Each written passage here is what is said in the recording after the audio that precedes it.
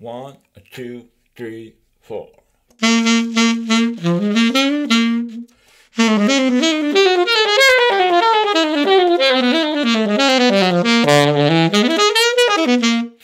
Hey guys, Jeff Schneider here. In today's video, we're going to talk about superimposing diminished 7 chords over regular dominant 7 chords. Dominant 7 chords are great because you can play all kinds of notes that don't really fit in the original chord, and you can get away with it because it's a chord that already includes some tension between that third and flat 7. That's the interval of a tritone. So for instance, a B flat 7 chord, the third is D and the 7 is A flat. The distance between those two notes is a tritone. So it's already a very tense, dissonant chord in some ways. So we can kind of expand upon that. And in this situation, we're actually going to use a B flat diminished 7 chord as sort of a superimposed sound over that original B flat 7 chord. So this particular lick that I played at the beginning, I think I stole it from Will Vinson. He's one of my favorite saxophonists, actually one of my first teachers, and I'm pretty sure he plays this, or I've heard him play it at some point. So thanks to Will, and you guys should check him out. So here we go. We're going to first focus on the arpeggio of a B flat diminished 7. So that sounds like this. That's B flat, D flat, E, and G. That's probably the easiest way to think of it. I'm playing in concert key, by the way, or I'm talking in concert key. I'm playing on alto. So what I'm playing is G diminished, but let's just talk in concert key. B flat diminished 7. So what we're going to do now is this pattern where we start on the chord tone and we're going to go chromatically down by 2 steps. So starting on the B flat, concert B flat, we're going to go B flat, A flat. And then we're going to do the same pattern, but start on the minor third. So that's D flat, C, C flat, or D flat, C, B. And then the same pattern starting on the diminished 5th, which is E. So we have E, E flat, D. And then finally, the next chord tone up is going to be that G. So we'll go G, G flat, F. When you put it all together, it sounds like this. And you can keep going up. So with the faster tempo, it sounds like this. That was going up from the 1, the flat 3, the flat 5, the diminished 7, to the 1 again, and then finally I finished up with that 3 at the top, the flat 3. You can do this with different kinds of rhythms. You could do it in triplets. You could do it in 16th notes.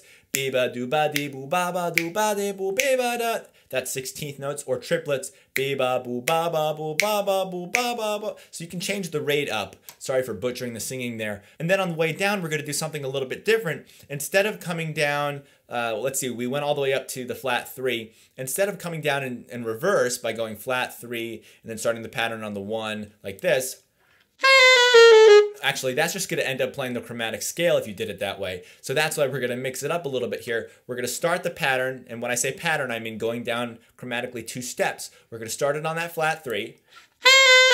That's D flat, C, B, and then we're going to go down to the diminished 7. That's going to be G, G flat, F. So we're skipping over the 1. And then, once we play the pattern starting on the diminished 7, then we'll go back to the 1 after that. You see, we're kind of doing a leapfrog. We're starting up here, jumping down here, and then coming back. And then we're going to jump down again and come back, jump down again and come back.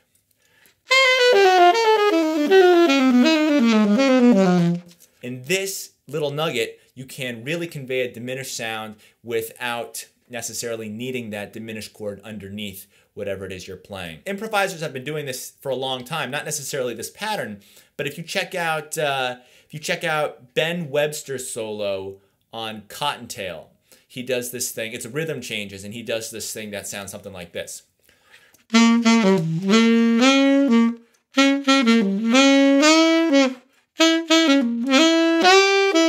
Something along those lines, where again it's just technically a B flat 7 chord, or even maybe a B flat major, depending on, I can't remember exactly what the rhythm section is playing behind him, but he is just superimposing that diminished sound. So guys, I encourage you to experiment with using the diminished 7 chord, even when it's not written on the lead sheet or if it's not in the changes that you're familiar with.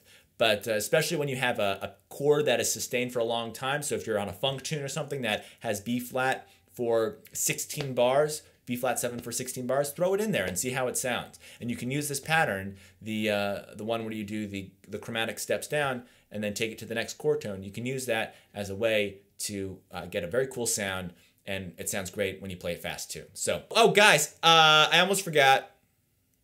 I'm doing an unboxing, another unboxing. So let me get the goods. Some people sent me some stuff. Let's see what's inside. I'll be right back. Okay.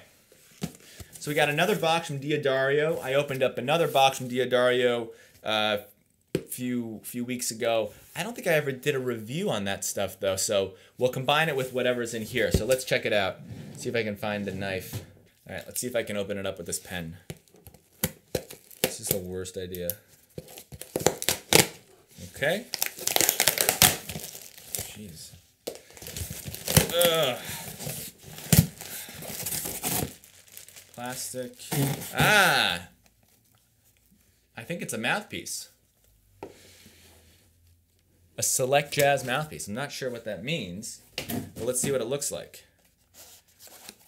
Diodario Select Jazz. The Diodario Select Jazz mouthpiece captures the feel and tone of the legendary mouthpieces from years past. Oh, that's kind of nice. Look at that. It says Select Jazz down there. Oh, there it is. Select Jazz. Nice looking mouthpiece. Let's see what's in this box. This is from Hans de Foucault. Let's see what that's all about. Wow, there's so much tape on this thing. I don't know if the pen is going to do the trick.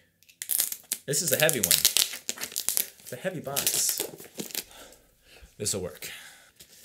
Oh, Hans. So much tape, Hans. Okay, got it open. Let's see what's inside. More paper. Oh, it's got my name on it. We've got, okay, guys, this is exciting. It's not saxophone stuff. It's not even music stuff. It's hair stuff, people. Hair products. They're sending me the hair products. Watch out. All right, we got Hans de Foucault Claymation, Certified Organic Extracts, Super High Hold, Matte Finish. Wow, okay, let's see what else we got. This is insane. We've got something called Quicksand, High Hold Dry Matte Finish. What's the difference? Oh, this is matte finish. This is dry matte finish. God, this is really nice stuff, guys. Let's see. Let's see. Can you see this? Look at that. Beautiful. Now, I've got my hat on today, but next time I'm gonna have to try this stuff out. So we'll do a review. We're gonna do a review of the Diodario saxophone mouthpieces and ligatures and reeds and all that stuff. And we're gonna also do a review of the Hans de Foucault Discovery Kit hair products. Look at this. Discovery Kit. Hans de Foucault. For the artist in all of us. So we got some little guys in here. Oh, here's a mini Quicksand. And we've got the Claymation again. Look at this. It's a packet of shampoo. That's a nice sample. Good samples here. Guys, I didn't think we were going to be doing hair stuff on this YouTube channel, but hey, whatever works. And now we've got the Sponge Wax Matte Finish. What does this stuff smell like? Not bad. Pretty good smell. We got the small stuff in here. This is like the sample pack. And then they also sent the big stuff, these big containers of the various products. And then there's just a lot of these curly cues in here. We don't need them. I think that's everything. This is nice. This is really nice. Let's see what the letter says. Guys, good news. We got a link here for a free discovery kit. That's one of these with all the samples in it. It's free and it's for US residents. All you have to do is click on the link. So if you guys want to check out this stuff, the discovery kit for free, I'll hook it up with the link. But thanks, Hans de Foucault, for sending the goods. That was kind. This video's going on too long, so we'll do the Diodario stuff and the Hans de Foucault in-depth review in another video. But until then, guys, this was all over the place, but that's how it goes here. So I'll see you in the next one. If you have any questions, let me know. And yeah, that's about it. So see ya.